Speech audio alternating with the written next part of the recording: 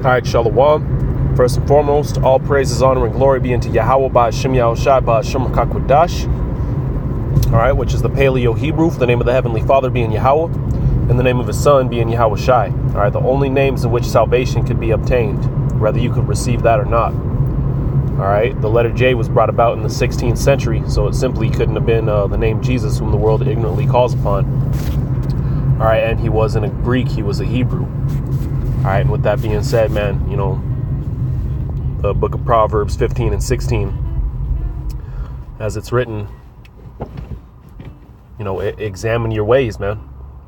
All right, examine the ways that you walk in, okay? Proof check everything, man. Don't just believe in the things that you're told. All right, seek the truth yourself, man. And if the Spirit's dealing with you, then you're gonna receive it, okay? I want to give double honors to the elders and the apostles at GMS Great Millstone, who are the elders of all of Israel today, whether you could receive that or not. And peace, love, blessings, and salutations to the elect of the house of Israel who are able to receive those things, man. All right. I'm gonna go ahead and start off. As you can see, I got pulled up here. You know, these are basically the requirements that are needed if you want to teach the Bible. All right, you want to get a degree to be ordained minister or pastor, or you know, whatever the case might be, then these are the requirements needed. Okay, you can't just simply just pick up the Bible and teach it here on the planet Earth, man. Going to Job 9 and 24, the wicked beareth rule. Okay, so if the wicked beareth rule, then you're going to have to teach according to their standards. Okay, so these are the requirements that you need. All right. Before I grab that, let me grab just one scripture real quick, man. All right. Salakia. Going to the book of Acts.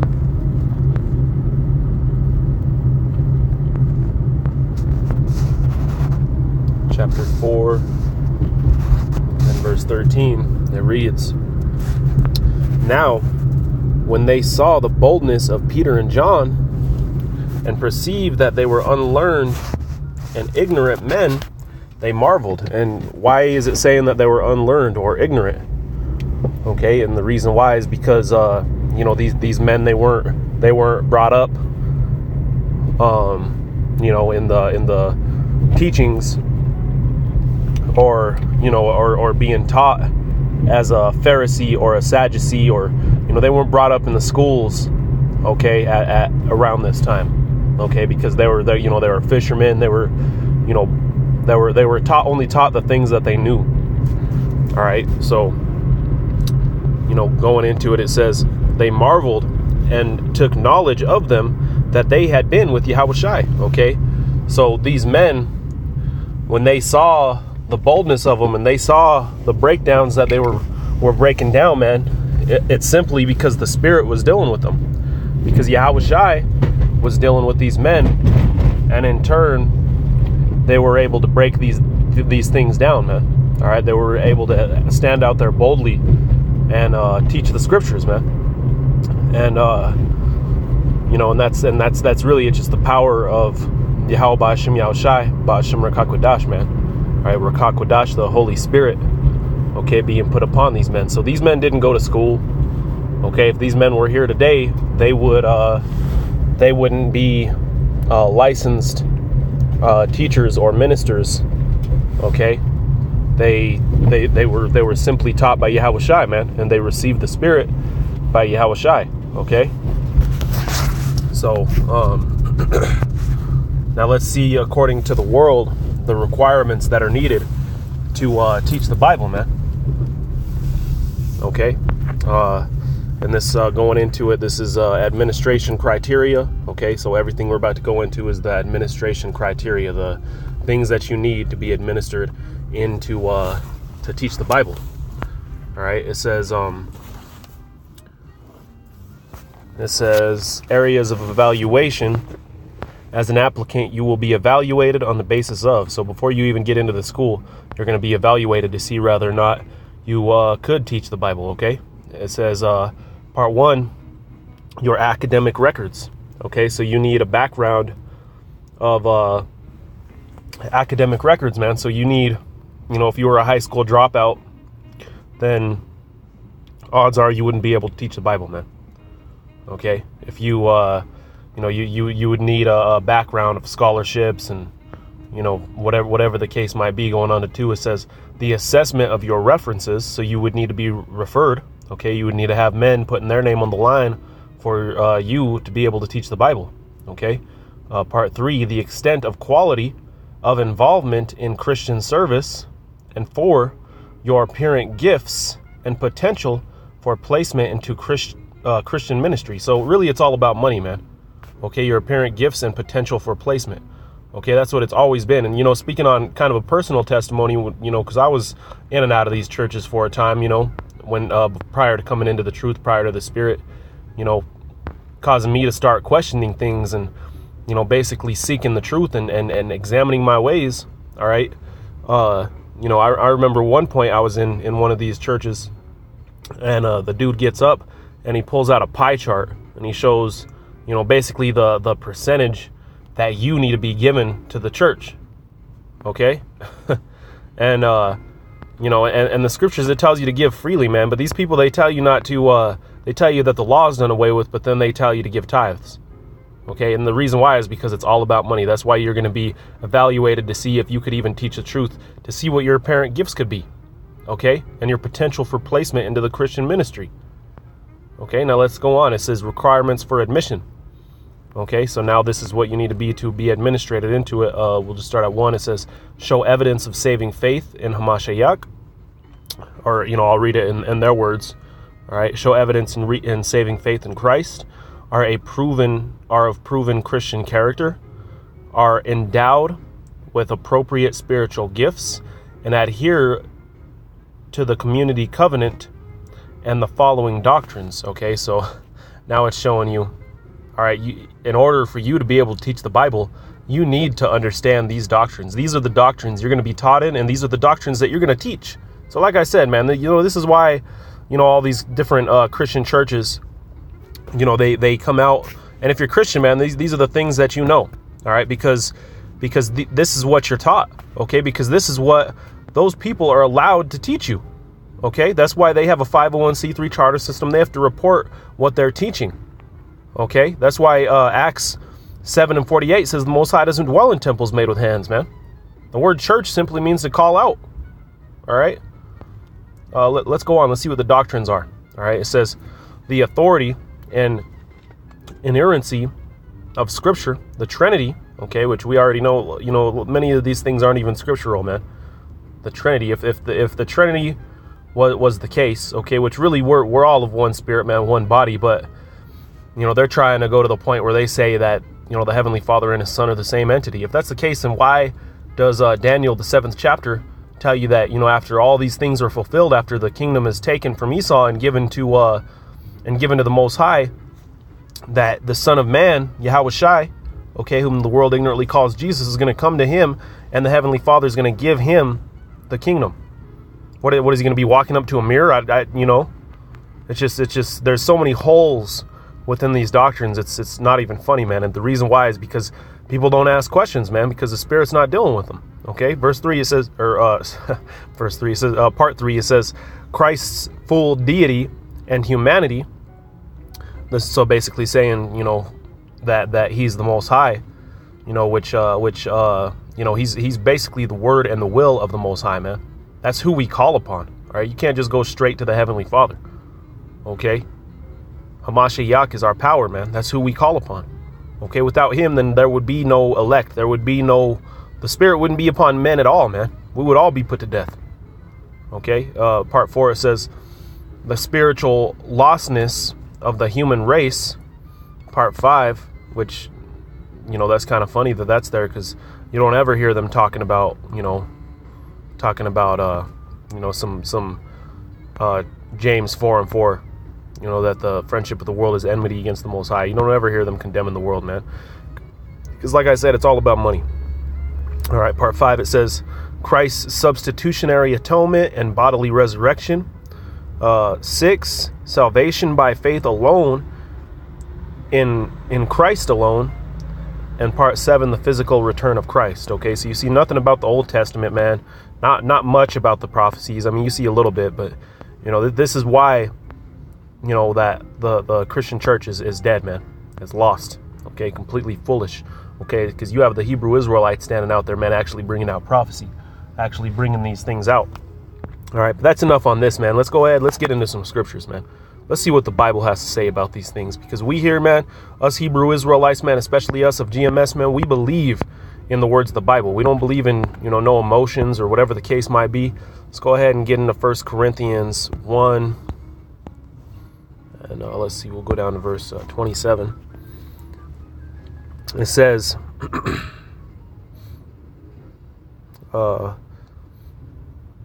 and 27, it says, but the Heavenly Father hath chosen the foolish things of the world to confound the wise. Okay, so these things that we were just looking at here, these would be considered the wise. Oh, I got a bachelor degree, I got this degree, I got that degree.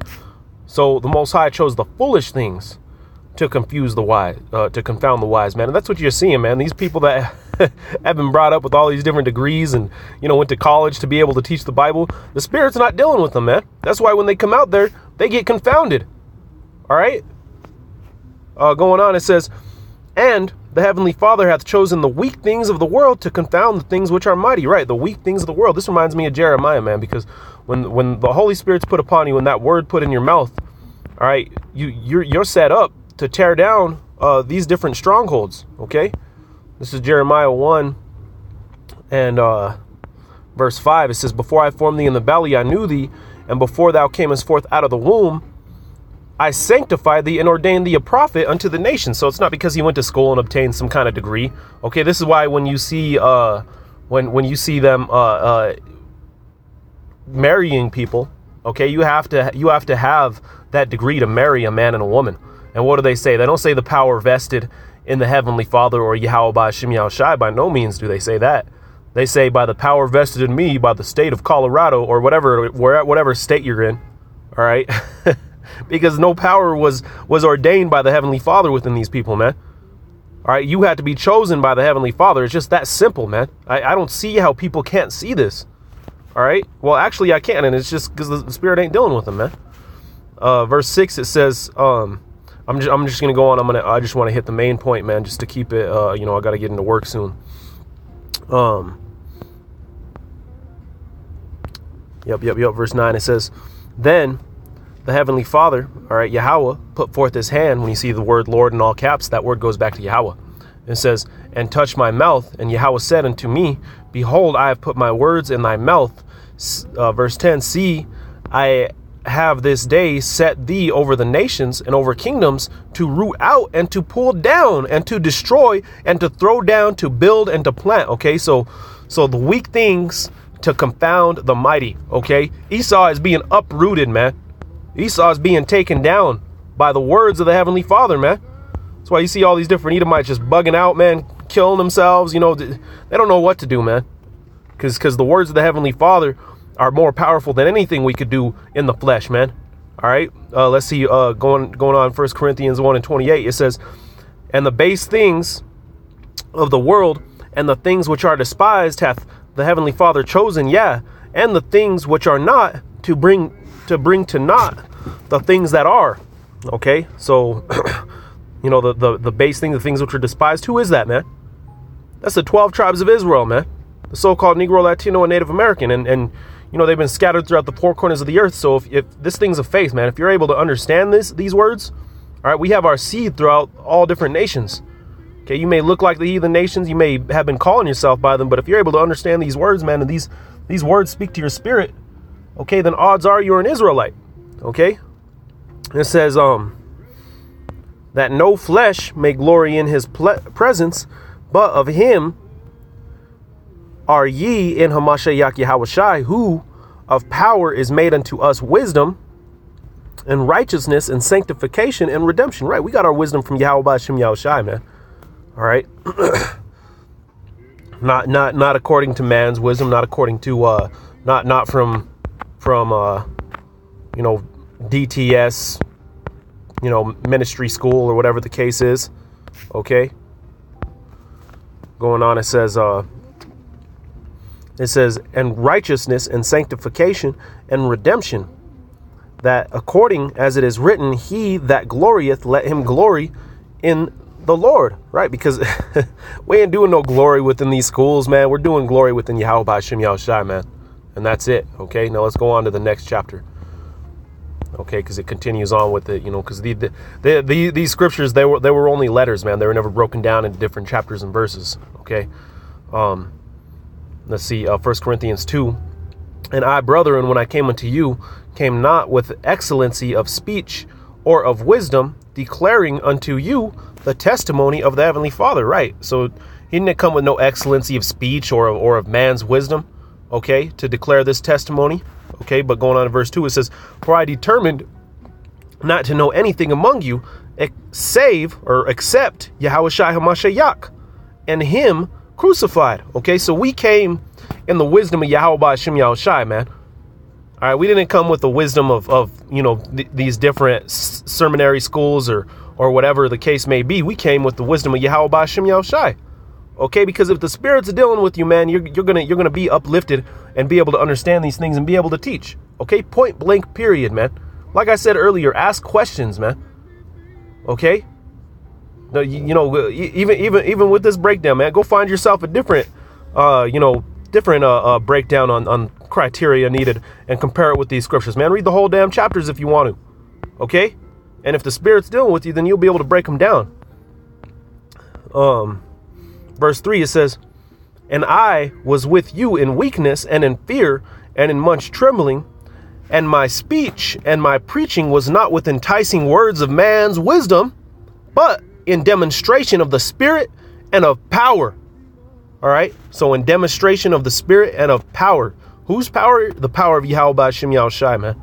Not of man's wisdom. Not over here. You don't see us over there posting degrees on the signs that we have up, or, you know, even posting our names on them, man. Only name you'll see on there is the 12 tribes of Israel. The names of, you might see the breakdowns of the 18 nations, all right, or whatever the case might be. But you ain't going to see, you know, anybody glorifying themselves or you know, glorifying the, you know, wisdom that Esau gave them. You got a lot of Israelites, man. They spend too much time trying to gain wisdom in Esau's sight. Okay, well, when you read this book, well, how does this book compare to the scriptures, man? The one true book is a scripture, okay? And if it's not comparing to it, then you better get it the hell away from me, man. Okay? It says, it creates a perfect puppet of Esau Edom, man. All right, reminds me of that song, I'm Your Puppet. Going on, it says, verse 5, that your faith should not stand in the wisdom of men, but the power of the Heavenly Father. Okay, so where do these people's faith lie, man? Had to bring up the academic records. Okay, bring up the assessment of references. Okay, you gotta have that filthy lucre. Where is it? Is it in the wisdom of men or the power of the Heavenly Father? And just ask yourself that question, man. Going on, verse 6, it says, howbeit we speak wisdom, and you know, these men that are saying this, okay, these apostles, okay, who were once disciples, they were got up and perceived as ignorant men. But who raised them up? All right, was it the wisdom of men? No, because they were perceived as ignorant men among the world. Going on, verse 6, howbeit we speak wisdom among them that are perfect, yet not wisdom of this world. So we know wisdom, man. There is no question about that. But not wisdom of this world, man. Okay? But of who? It says, nor of the princes of this world that come to naught, but we speak the wisdom of the Heavenly Father in a mystery. Right? Parables. All right, bro. Only the elect are able to break these things down, man. Okay? It's not spoken for the whole world to receive it. Okay? That's why I said earlier, well, actually, I do know how, you know, they can't get it is because they just can't, they don't have the keys, man. They don't have the Spirit. Okay? Even hidden wisdom. So you don't got those keys, man. You don't got that Spirit. You ain't gonna find it. All right? Which the Heavenly Father ordained before the world unto glory, which none of the princes of this world knew. For had they known it, they would not have crucified the Lord of glory. But as it is written, eye hath not seen, nor ear hath heard, neither have entered into the heart of man the things which the heavenly Father has prepared for them that love him. All right. Going on, verse 10, we'll end it here. It says, but the heavenly Father hath revealed them unto us by his Spirit. For the Spirit searcheth all things, yea, the deep things of the heavenly Father. All right. So with that, hey, man, we got our glory coming, man. All right. Just endure and continue pushing, man. Okay. This thing's for the elect. All right. And not for those who obtained, riches or glory or, certain degrees within the eyes of men. Okay. We're not looking for Esau's approval. We're looking for the approval of Yahweh Hashem Yahushua, man. We're not even looking for the 2/3 approval. All right. If you got something to say about it, then hey, take it up with the Heavenly Father, man, because these ain't our words. I'm going to say, call Allah, Yahweh Hashem Yahushua, Hashem Rakakwadash, double honors to the elders and the apostles at GMS Great Millstone, and peace, love, and salutations to the elect. Shalom.